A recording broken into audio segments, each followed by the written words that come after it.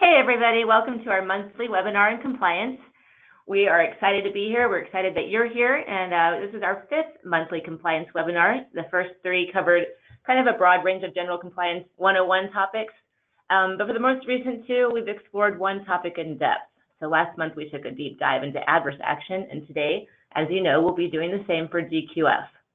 We do these webinars on compliance every month to give you a better sense of the different topics within compliance, show you what we do, what Tenstreet does to help keep you compliant, let you know of any changes on the legal horizon, and ultimately help you avoid a lawsuit. So my name is Leah Kelly. I'm here with Shannon Wheeler, our general counsel. Hi, everyone.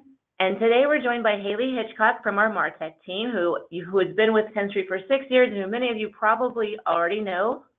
Hi there. Haley is extremely versed in DQF because in her past life, she worked at Nexus Lexus as not a DOT auditor, but a mock DOT auditor. So her job was to visit clients and perform a mock audit on their DQF files to show them what they were missing and then help them learn what they needed to do differently to become compliant. So she's a great asset on this topic, and she has a wealth of knowledge from this experience and from working at Tenstreet. So we're super grateful to have her with us. So let's get started. Please know that this webinar will be recorded and sent to you within the next 24 hours.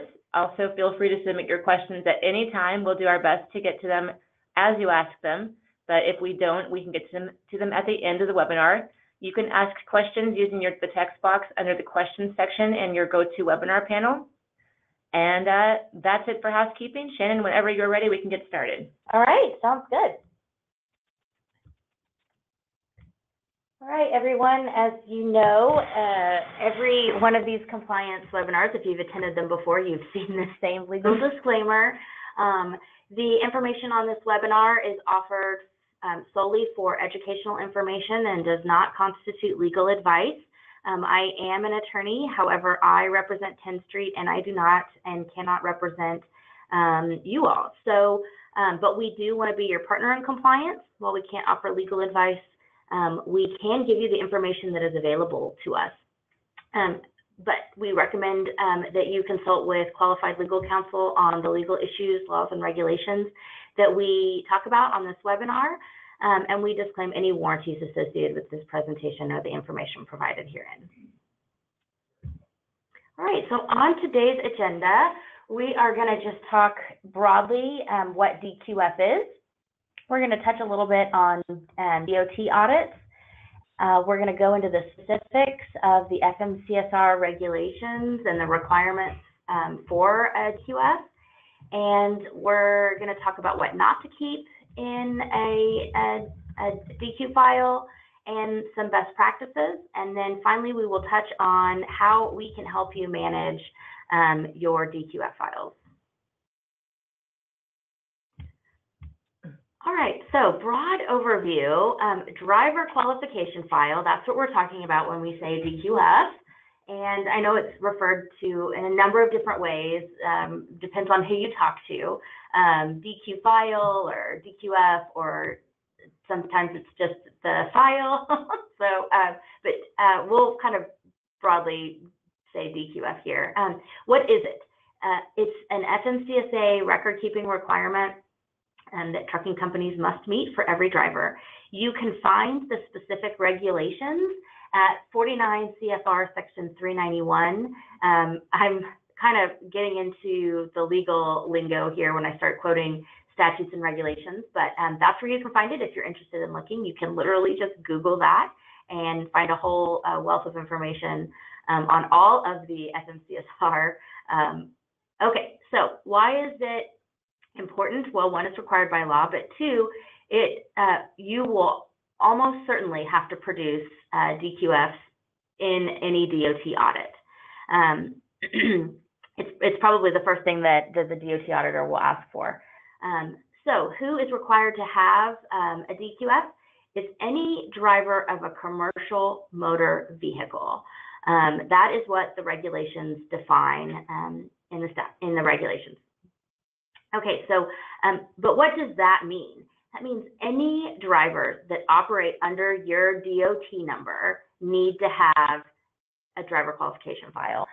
So if they're employees, if they're independent contractors, whether they have CDLs or non-CDLs. If they are drivers that operate under your DOT number, you're going to want to have a DQF on them. Okay, and so going into an audit overview, what can you expect for a a DOT audit? When I say DOT, I'm talking about the Department of Transportation. The big thing here is that it's really not a matter of if you're going to have a DOT audit, it's a matter of when. Some companies can go 10 years without having a DOT audit.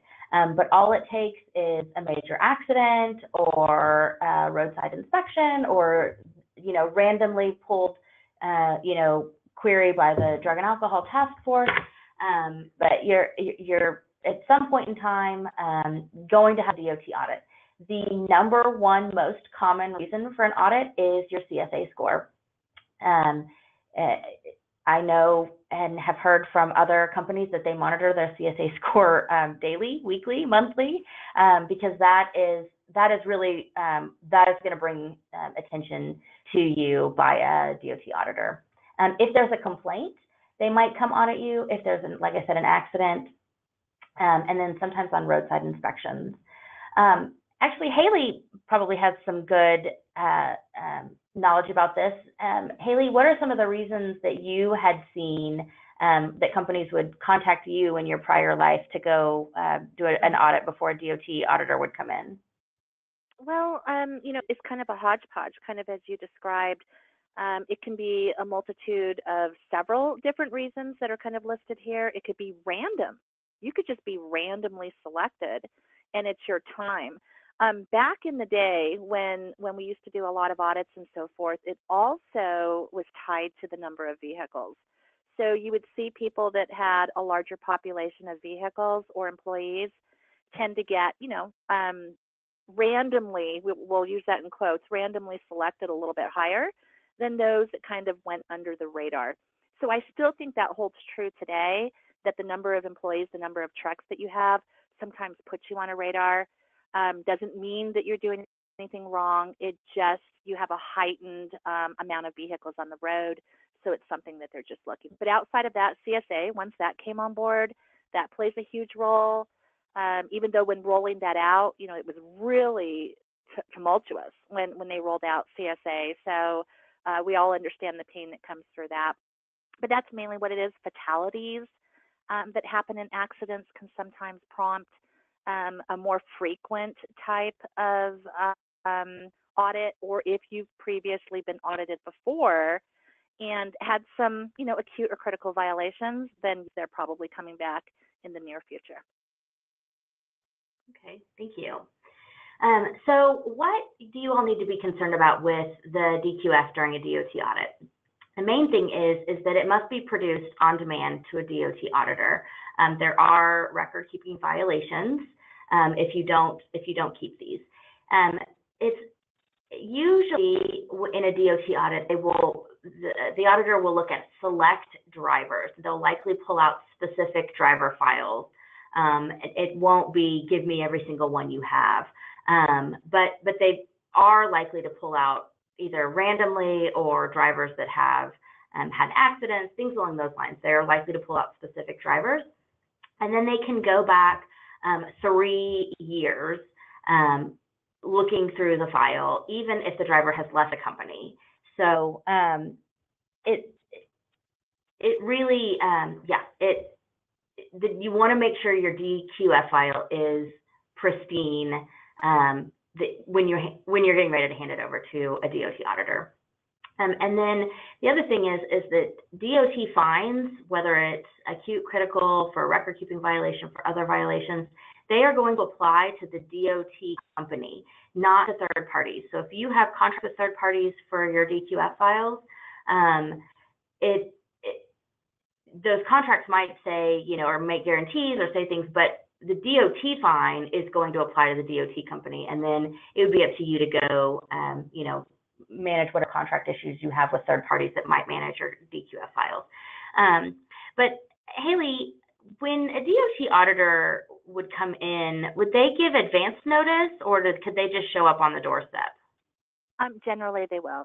Again, it depends on the circumstance. You know, if there's a massive, you know, situation where there's fatalities, high out of service, you know, those types of things, they might, you know, generally they won't just show up. But the rule, you know, technically what they're supposed to do is give you about 48 hours notice. You send over the list of your drivers.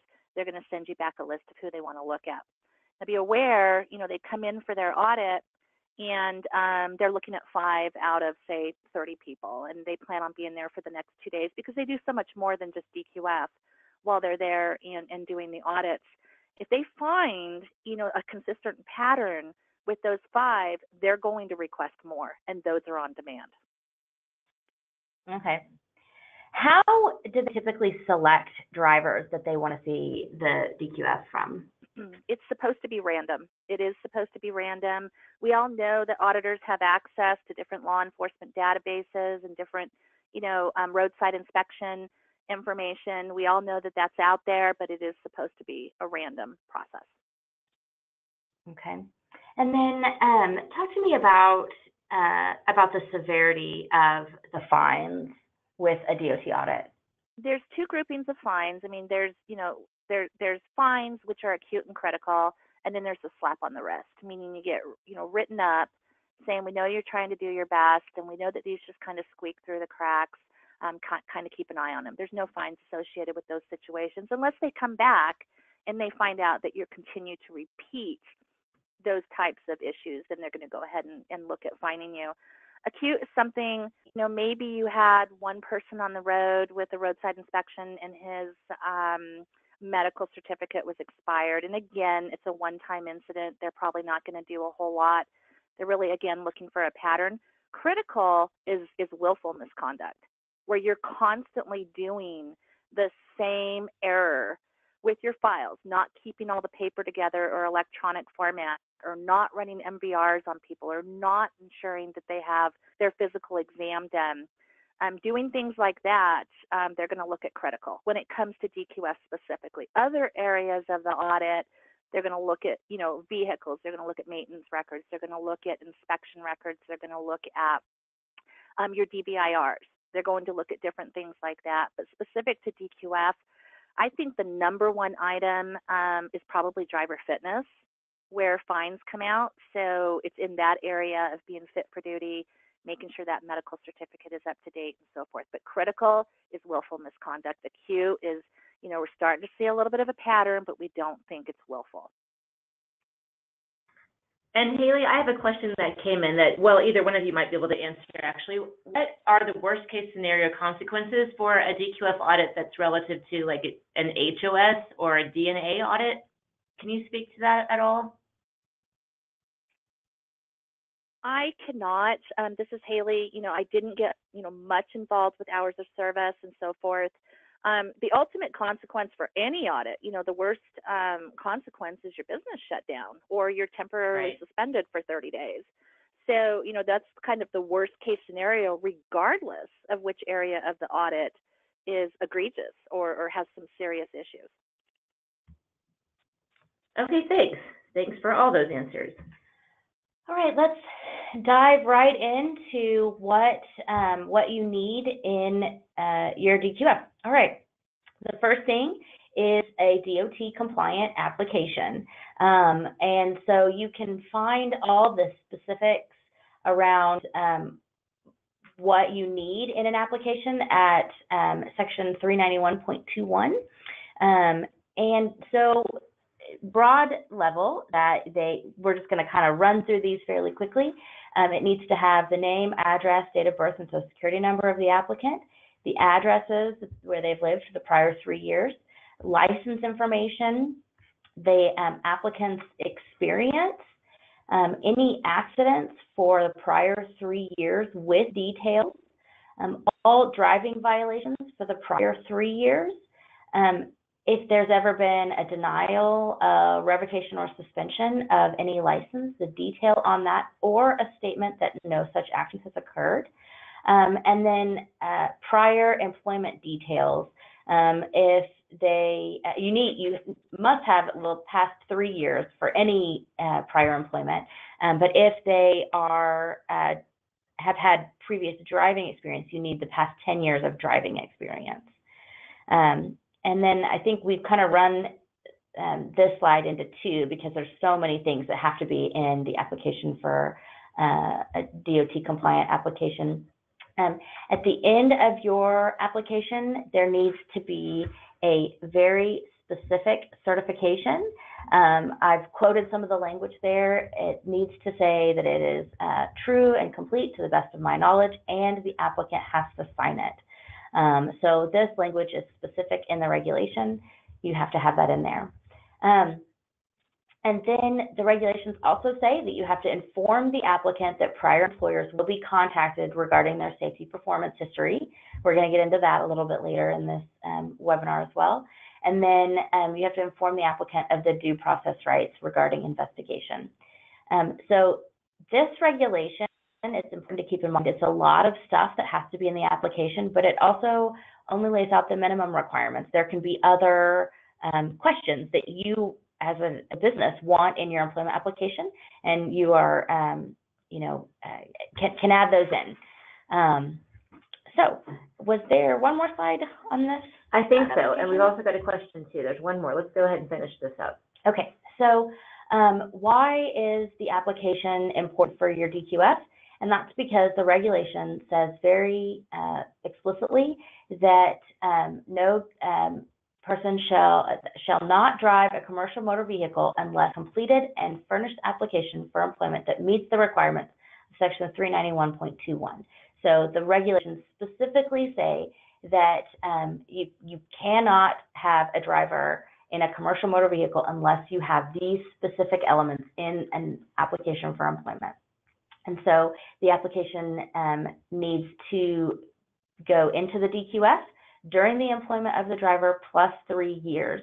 And the DQF file really needs to have any updates to the application. So if you are processing a driver and there are changes and updates made, you want that most recent up-to-date information, and you want that signed off on by the applicant.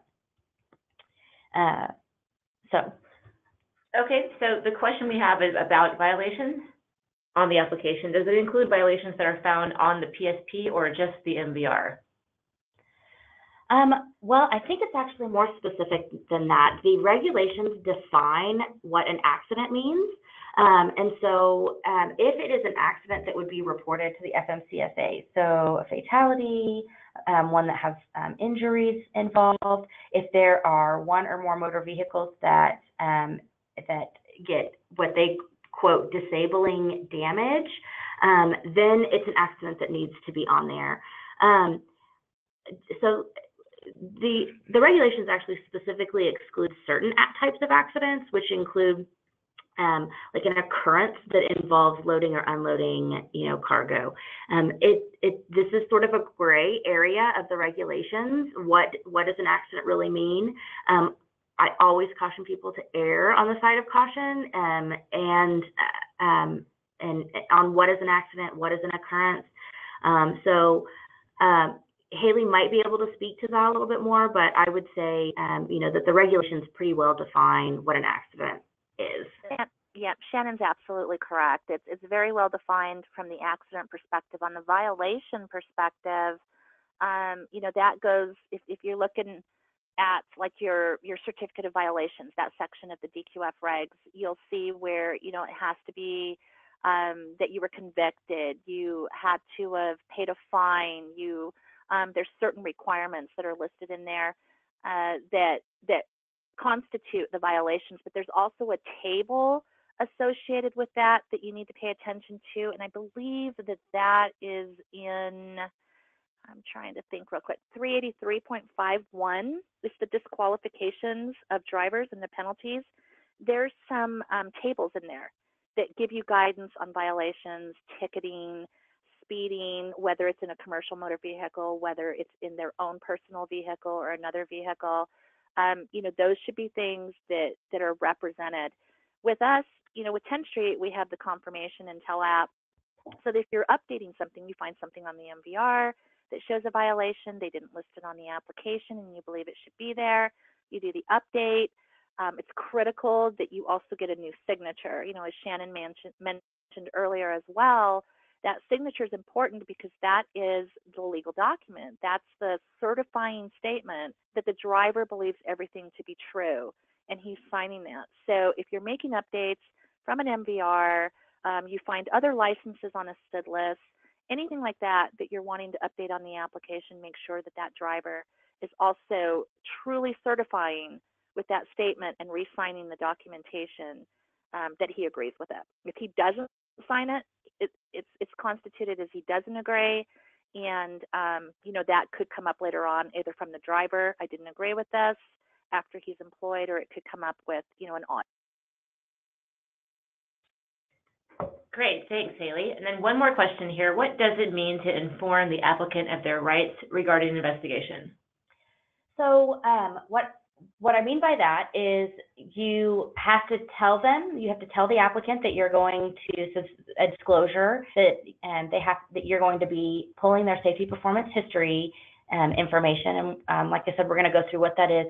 But then you also have to notify them of their due process rights, which is their right, essentially, it's the right to dispute any inaccurate information they have. So this goes deep into the FCRA and then consumer reporting guidelines, but it also exists within the FMCSA regulations. So they have the right to see the reports. They have a right to dispute the information, and so it's essentially just telling them that they have those rights. If you provide an applicant with their FCRA summary of rights, and if you have your disclosure and authorizations looked at by a qualified attorney, then likely you have those already built into your application. It usually comes after they sign for this certification in the application. There are usually a number of disclosures and authorizations, and everybody kind of refers to them as different things. It might be the drug and alcohol disclosure. It might just be the release. So everybody kind of has a little bit different language in how they refer to it, but that's what it is. It's informing them of their right to see the information, to know what it is, and to dispute it if it's incorrect. Okay. What do you think, what would the ramifications be if they update the IntelliApp and then they forget to get an updated signature? I think that it's just going to be the potential for a DOT auditor to find that. So I think, and Haley can speak to this a little bit, I think a DOT auditor is really going to want to see things like gaps in employment, employment history, and then any violations that they've had, any in particular to drug and alcohol violations or to accidents. And so if there are changes to those are going to be highly of interest to a DOT auditor. And then things also like if an employee just fails, an applicant just leaves off a prior employer, those are going to be things that an auditor is going to be interested in seeing. And so if you don't go back and get that confirmation signature, the risk is that it's just messy. And if you have a whole lot of applications in your DQFs when a DOT auditor comes in and that aren't updated, that aren't complete, I don't think they're going to like that very much. Okay, thanks. We have a couple more, but I'm going to hold off. We're going to keep on moving just to keep the flow going, but we'll come back to those questions that we didn't get to at the end of the webinar. We have a whole lot more to cover. So moving on to the next thing that is required in DQF is the motor vehicle records. So section 391.23A1 talks about the initial MVR. The regulation requires that you obtain it within 30 days of hire. The best practice, however, is to obtain it prior to employment. I think most of our clients do that, and that's certainly, you want to see what their MVR says before you bring them on board and put them in a truck. And so you have to pull that MVR for each state where the driver has had a license during the prior 3 years. So that's the initial MVR. It must be included in the driver's DQF during their employment. I just have a little note here, because we talk so much about the FCRA and consumer reports. If you obtain your MVRs from a third party and not directly from the state, these are considered consumer reports, and they would be subject to the FCRA and any state and local laws regarding consumer reports. So just keep that in mind. All right. Also, related to MVRs, but another line item in the DQF is the annual inquiry and review. So you need to pull an annual MVR, but that means that you would obtain an MVR every 12 months on a driver. And then you want to keep a copy in the DQF. You need to retain it for 3 years, even after the driver leaves your employment. And then you also need to have a note that just merely says that you've reviewed that MVR at least once every 12 months. In that note, you need to have the name of the reviewer, the date of the review, and then you must keep that for 3 years after the driver leaves your employment. I've always wondered, and Haley, this would be a great thing that you might know, and if you don't, I apologize, but when a DOT auditor comes in and is looking at the MVR, will they go independently pull an MVR on drivers? No, they're not going to, number one, spend the money or go through that process to have something like that done. They're going to look at everything, within the file. If they, see something weird, like the review isn't being done, they might question something. They might write you up and say that, you didn't run it within, it's 12 months and 1 day, you should have ran it before. Those are the things that they're going to look at. They're also going to look at the disqualifications. So are there any items on these 2 MVRs or all the MVRs that are in the file that really truly disqualify this applicant from driving or this employee, contractor from driving? That's going to be their main focus with the MVRs, but they're not going to run one. Yeah. Okay, great. All right, moving on. The next thing you need to have in the DQF is a CDL or road test certification.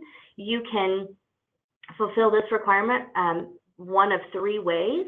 You can keep a copy of the CDL, you can get a road test certificate, or you can have the equivalent certificate conducted by another motor carrier within the past 3 years.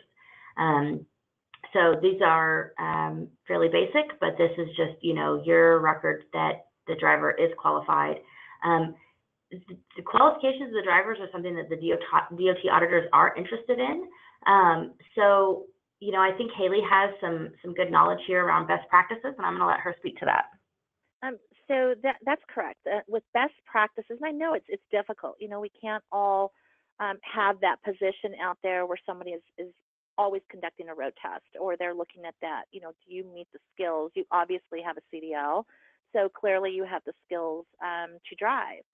But I think it's just extra protection for you to have a copy of that CDL and do a road test if feasible. What it does is it not only shows that they have the CDL, which they had to have the skill to get the CDL, but it also proves that they had the skill at the time that you hired them, or within a certain period of time that you hired them. And I think that is a stronger protection to the employer should something ever happen with that specific driver. So if there's accidents in the future, again, I always bring up those worst case scenarios, a fatality involved accident, something like that. You've got in certain different situations, you've got all the material present that showed that driver had the skill at the time. And again, it's not required. Clearly the regs are give you options. Shannon just presented those options. I just think it's a best practice that if it's affordable and you can do the road test in addition to the CDL, I think it's highly recommended. Yeah, great thought, Haley. I appreciate that. Okay, the annual certification of violations. So you want the record of violations. This is found at section 391.27. And it is a list of traffic violations other than parking that the driver has been convicted of for the previous 12 months. And so the regulations require that you get this in place every 12 months. And you need to have it in the DQF, even if there aren't any violations, just have a statement. in there, and a signature that says that there aren't. That's one of those things. It's another one of those things that you have to keep track of, watch the dates on, and keep in there.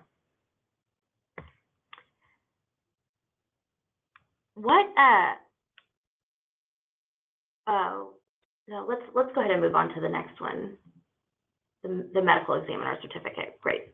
Okay, so on this one, 391.43I, it has to be conducted by a licensed medical examiner that is listed on the FMCSA National Registry. Some things that sometimes get missed, you'll get that certificate back and it won't have the full name, office address, and telephone number of the medical examiner. So that's just one double check you want to make. And then also that the medical examiner actually signed and dated it. These are valid for 24 months unless noted otherwise. And Haley can speak to this, but that's one of the things you want to make sure of. If it's less than 24 months, you want to note it and you want to make sure you come back to it. Is that right, Haley? Is that kind of one of the things that would jump out to a DOT auditor? Exactly. So that's the driver fitness. If someone, has hypertension and they're on what we call a limited certification, so 6 months, 3 months, due to blood pressure, and you're not tracking that, you're not making sure at that 3-month period or whenever that certificate is issued through, that person needs to go back in and get an updated certificate and so forth. That's critical because that is driver fitness, and it is something that is going to stand out on an inspection, in an accident, in your own business. It's just prudent to make sure that those are being tracked. They're rare. They're not as common, I think, as they used to be. Maybe they're more common in some of your businesses, but the traditional is 24 months. Also on the certificate itself, you want to make sure that the medical examiner has his registry number as well. That's required on the new certificates. Oh, that's right. Thank you for pointing that out, Haley. And it's important to note that they must have been on the registry at or before the time of the exam. So if you have one and then they weren't on the registry until a month later or a few months later, that certificate is not good. They need to be on the registry at or before the time of the exam. Actually, if you could go back just one, there was one other thing I want to add on this slide. So you need to keep that certificate in there for 3 years after the driver leaves your employment. And then one little note, we try to stay on top of things, and many of you might know this already, but come June 22nd of 2021, there's going to be a change in this where anyone driver that's found not qualified under medical examination will have to be reported to the FMCSA, and the medical examiner themselves will have to report them, and then any previous medical certificates issued to that driver will be considered invalid. So that's something that is coming up and something to be aware of. Okay, I've got a question here we can throw out. Do you keep the original medical certificate on file after it expires, or do you just discard the expired one for the new certificate? I don't think if you have a new one, I don't think there's any well, you might want, you would want to hold on to it so that you could show that at least, like during their prior employment, they had it. But if it's older than 3 years, I would say you wouldn't need to keep it. Haley, do you have anything different to add there? I agree. So I would always keep that initial one. So if you're performing the exam yourself, or if you accept a previous medical certificate in your business, I would still keep that, just to show that you did your due diligence and followed everything when you were hiring that individual. One thing to be aware of with DQF, the more information that you have in it, the more that's subjected to audit. So if you're keeping tons and tons of documentation in the file, you have 15 MVRs because they've been with you, for 15 years. You have 15 medical certificates because they've been with you, 25 to 30 years. Everything that's in that file is subject to audit. So only, my advice would be that you follow the regs. The best practice is only give the auditors what they are required to see. So if you're just hoarding that information, just be aware that it's subject to audit. Yeah, that's a great thing to keep in mind. Okay, and then on the next slide here, section 391.51B9, you have to have just a note, a record that verifies that the medical examiner was authorized on the National Registry. And that also must be retained for 3 years after the driver leaves your employment. So I was going to try and combine those two slides, but I just couldn't quite fit it all on there. And then, so where can they find national registries that they can search to make sure that their certs are valid? That's a question. But there is a link that we can post. I'm sure there is. I can look too. Yep, and you can just Google, FMCSA National Medical Registry. They have their own page within the FMCSA. You can put the individual in there. Shannon noted on the last page that, you need to have that note placed in there on or before the date of the exam. Doing it after the exam, so having an exam and then 3 months later putting a note in there doesn't show that the medical examiner was indeed certified at that time. Something could have been incomplete, and he just recently got recertified when you ran the report 3 months after the date of the applicant or the date of the exam, but in the regs it specifically says on or before the actual exam. So I just sent Leah a link, and she is going to hopefully be able to post it, but it's the link to the FMCSA page on the National Registry, so that you can go find that. Okay, great. I'm going to grab it. Oh, yeah. And also, so did two of our wonderful attendees out there also posted the links. I really appreciate you guys, helping us. That's really great. So I'll post those in 1 second, and then we move on so we can continue. Okay, so background investigations. This is the sort of the big big things when you're hiring drivers. Section 391.23 requires that you do an investigation and an inquiry. So there are two, essentially the regulations break it up into two areas: drivers hired before October 30th of 2004 and drivers hired after October 30th of 2004. 2004 seems like a very long time ago now, and but some of you might still have drivers out there that have been around since 2004. It's probably not likely, but you might. Okay, so if it's before 2004, it's a lot easier. Employment verifications for all employers for 3 years prior to the application, or a record of a good faith effort to get those employment verifications. You need to include that in the DQF within 30 days after hire and maintain it during employment. However, if it was after October 30th of 2004, the regulations require that you look into the safety performance history of all former DOT regulated employers for the 3 years prior to the application date, or you have to have a record of a good faith effort to do that. So one interesting thing to note is, on the next slide, we're going to touch on the specifics of the safety performance history data, but is that the regulations actually call for the safety performance history data to be included in a separate, what they call driver investigation history file. And so this data needs to be placed in that file within 30 days after hire and maintained during employment. So I know that it's fairly common in the industry to get these pretty early on, maybe even before you hire the driver. But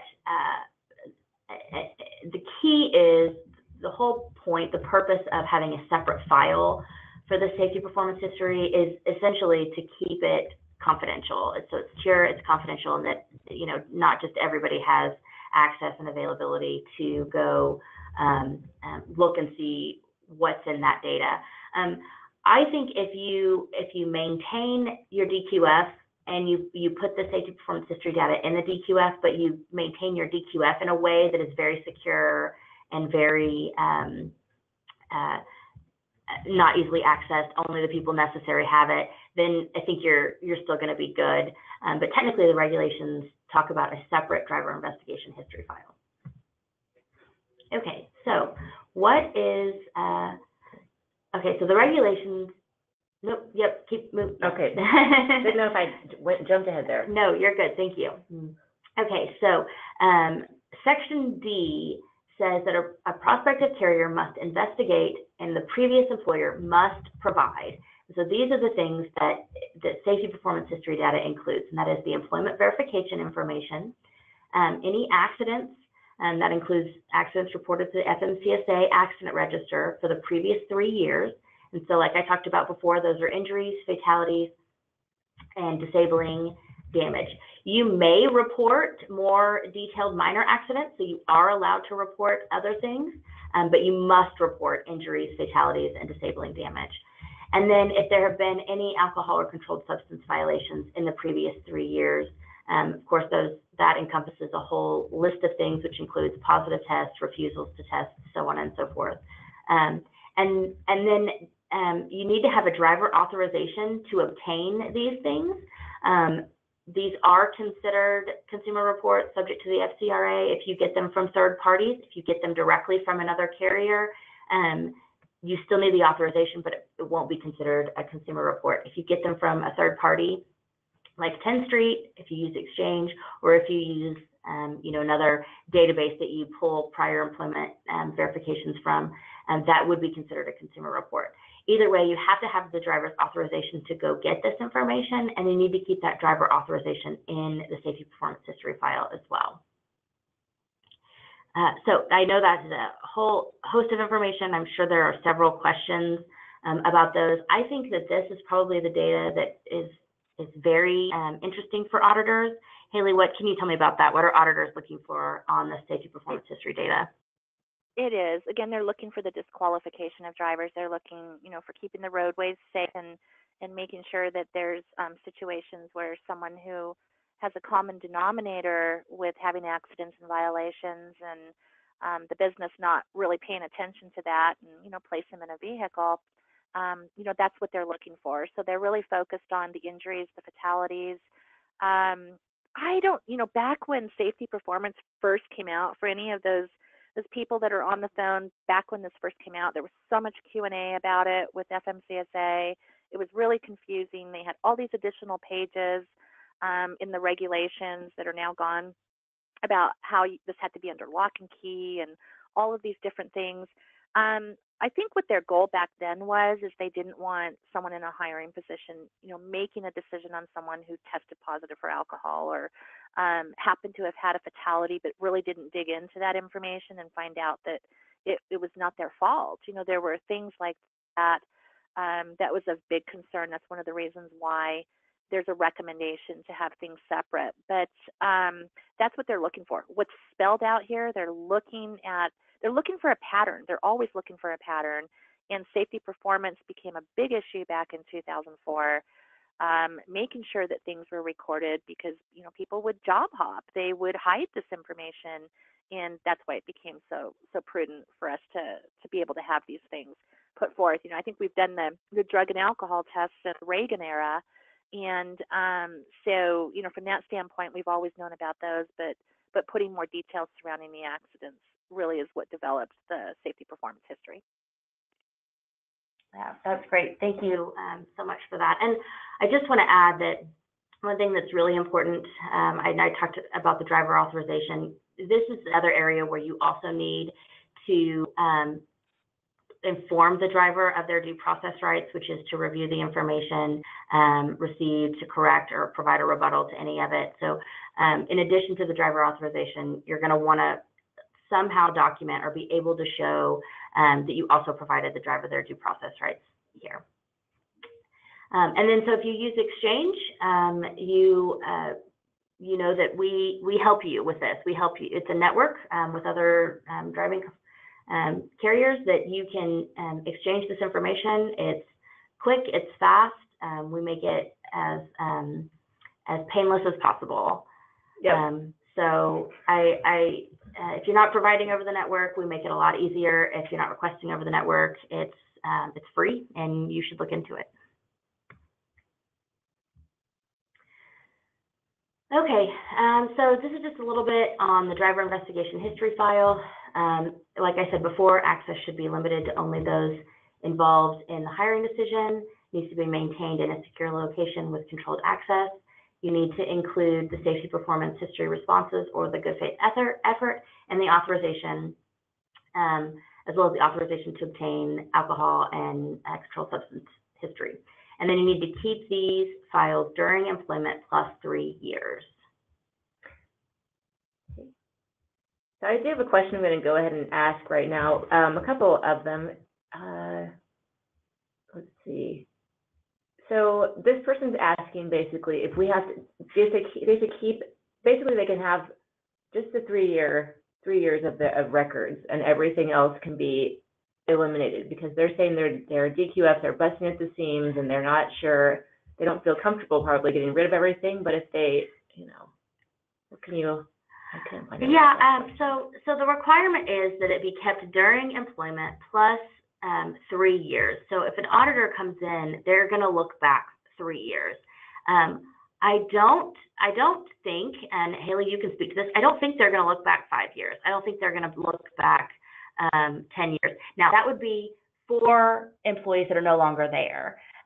If the employee is still there, you have to keep these documents on file during the entirety of their employment. So if they're there for 10 years, you need 10 years. Okay, this person, yeah, I found the question. So they're asking, if a driver's been with the company since 2011, the only paperwork that needs, and she's wanting confirmation, the only paperwork that needs to be in their DQF is from the last 3 years.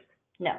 So no. No, there is a lot that needs to be kept during the entire employment of the driver, plus an additional 3 years after employment has ended. And as for it busting at the seams, maybe we can help you with that when we get to this last slide about things that you should not keep in your DQF. So that might help you clear some of that unnecessary paper out. Absolutely. So I think that's actually the next slide. Yeah, great segue.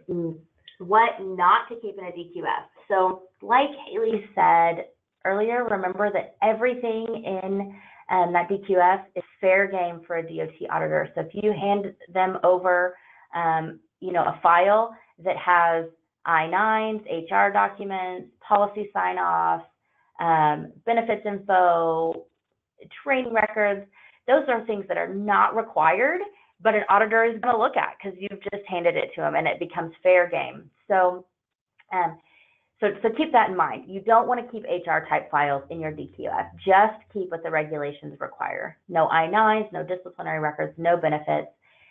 You want to keep the handbook sign-off, policy sign-off, keep those out of the DQF. The only policy sign that you might want to consider having in your DQF is the signature of the driver on like a drug and alcohol policy that you have.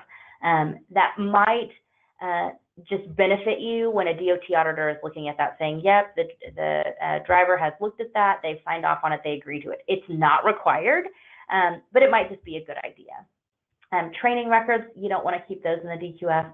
Long form physical exam results, you don't want to keep those in the DQF. Now, the DOT auditor might ask for those. They might want to see those, but there's no requirement to keep them in the file. And then also drug and alcohol results, no requirement to keep them in the file. Haley, do you have anything to add on this? Other than, there's a good resource.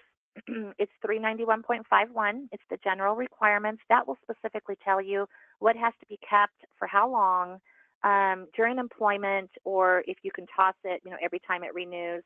That is your guidance. That's where to go look if you're trying to find out what has to be kept and what can't be kept. Outside of what Shannon said, keeping anything other than the absolute requirements of DQF as a best practice, I just wouldn't add anything else in. Not even the FMCSR, sign that you received the policy book. None of that. I would keep them, just not in DQF. So again, anything that's in there is fair game, whether it's an electronic system or whether it's paper-based. Great. Okay, so The next slide, I think we're going to talk about some best practices. Yes. I'm just going to ask the question just to reiterate, sure. though. What about they're asking about the drug test. They think that they had, were under the impression that the drug test did have to be kept. So can you talk a little bit about why that would not be a good file to keep in a DQF? The actual results of the drug and alcohol tests are not required to be kept in the DQF. And I certainly you need to keep them, but I wouldn't keep them in the DQF. I would just have access to them. I mean, Haley, do you have any insight here onto that?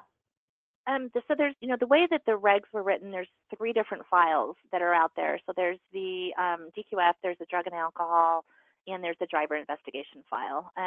Throughout the years, those have been combined, right? A lot of people will, vendors out there that provide paperwork, they'll have an all-in-one, they'll call it an all-in-one. Again, you have to keep drug and alcohol information. It's subject to the audit if they're out there auditing you, but it's not part of the DQF portion of the audit. You still have to have it. It's part of the drug and alcohol audit, making sure you're doing randoms, making sure you're doing all the components that you need to, that you have good record keeping, that you're doing your MIS reports, doing all of your items like that, but it's just not required in DQF. It's required, just not in the DQF file. Great, thank you. All righty. All right, so some best practices on DQF. Don't wait until you hear from an auditor that they're on their way to get your DQF in order.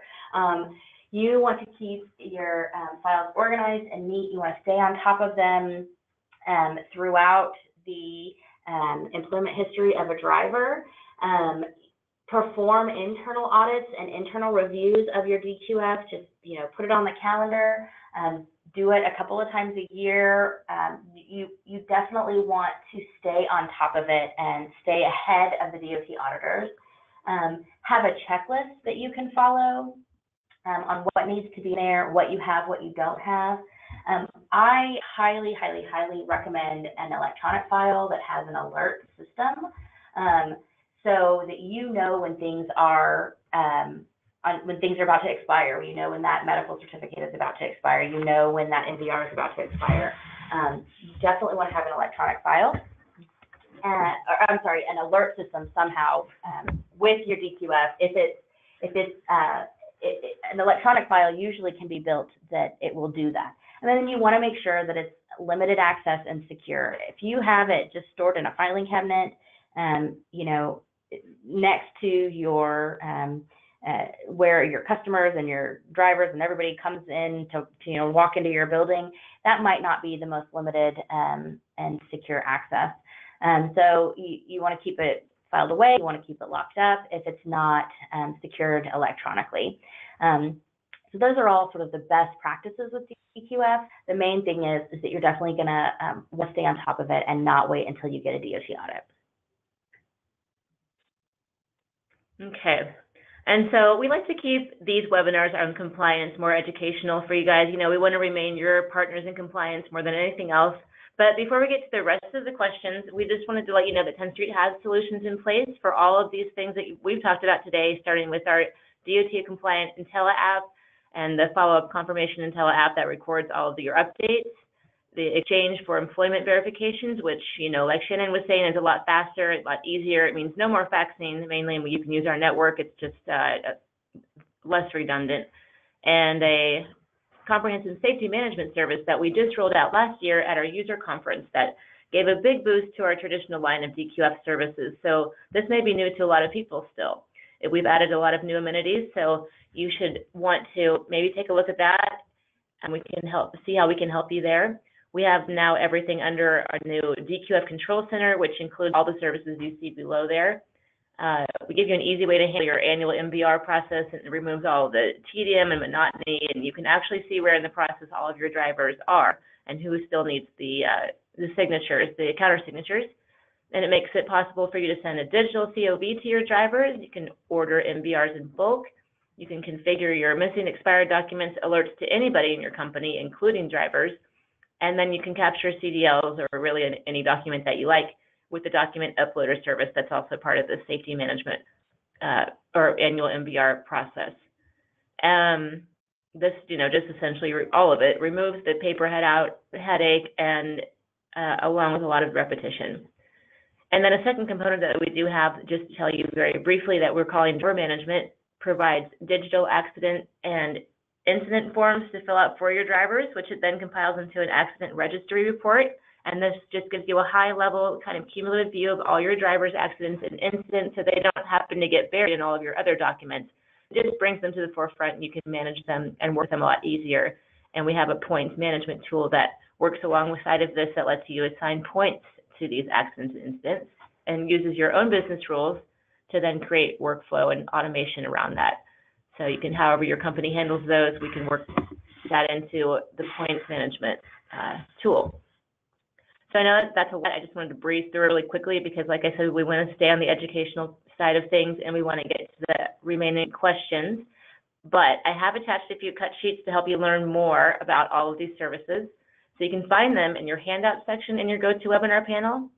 Got one on the IntelliApp, one on Exchange, and then a couple on the safety management, DQF, and then driver management as well. So take a look at those.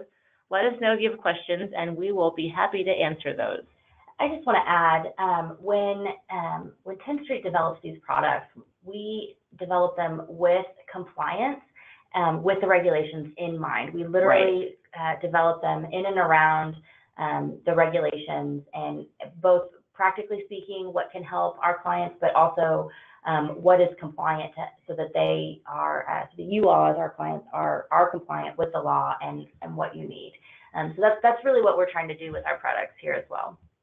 Yes, thank you. Thank you for adding that. Okay, and so questions. Let's try to go back and get some of these ones that we missed. Oh, or not. Put them over there. I don't know why they went over there. Sorry if you guys are seeing. I just want to say quickly, on these compliance webinars, we are always looking for really good topics and programs. We're kind of searching for what do you all need, what do you all want to hear more on. So if you have any ideas, whether we've talked about adverse action, we've talked about DQF, we've kind of done a general broad overview of some hot topics and general questions that we get. So other questions about specific items that you have or that you would like us to cover on a deep dive topic, please message in and let us know what that is, because we'd really like some ideas from you on what information we can give you. Great, thank you. Okay, so I'm seeing if there's some that we haven't answered. There's a few about the medical long form that I think we got to.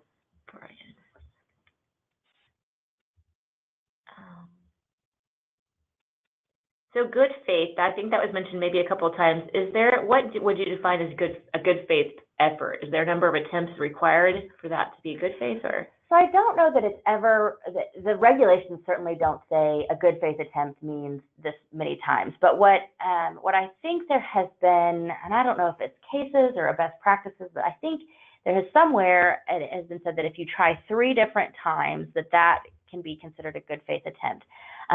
Now you don't want to just try 3 times within a 24-hour period, right? Like you have to be reasonable about it, so that there actually has to be good faith behind it. So if you make a request and a couple of days later there's been no response, you make another request, a few days later there's still been no response. It's always best to be able to say you picked up the phone and called. If you give it 3 attempts, which includes, a phone call, trying to find the right person, trying to talk to somebody, that's going to be a good faith attempt. And I mean, the regulations allow you to report a carrier that doesn't respond. Remember, they have 30 days to respond. So, that's the other thing. So if you're just trying, 3 times in 24 hours, that's probably not going to be good faith. If you just try once and you don't get a response, I don't know that that's going to be good faith either. But I think if you try 3 times and that has included, you picked up the phone, tried to call them and say, hey, how can I get this information? And then they still refuse to provide it to you within 30 days, that would be considered good faith. But Haley, do you have anything to add on that? No, that's one of those great loopholes in the regulations. They're black and white, but they're really gray. So they don't define good faith. it's just not defined. So it's very rare that you would ever see an auditor really bring that to your attention. They might, talk to you about it in passing. Did you really, really attempt this? How did you prove it? That's what's great about Exchange is it does prove it. And from that perspective, it works out really well. But good faith is just kind of put out there, and it really doesn't give guidance on to what good faith means. Okay, so since I upload all of these documents into Tenstreet now, do I have to keep a hard copy? No. If you use our DQF services, our safety management tool, we keep your documents and your records secure. We are SOC 2 Type 2 certified. I think I said that right. Compliant, yeah, right. Yeah, compliant. Thank you. I'm not the computer guy, but I do deal with the security of our system a lot. We have a whole page where you can check out our certification on the SOC 2 Type 2, but we have good certifications in place. We keep your data secure, and so I would say no. You would, as long as you can access it, then no, you would not. It does not need to be kept in a hard file if you have a good electronic filing system, and that would include with us. Yes, great. Okay, so what about rehires? People have drivers who go back and forth. They come to the company, they leave, they come back later, and they come back, they leave. What about them? What kind of advice can you say?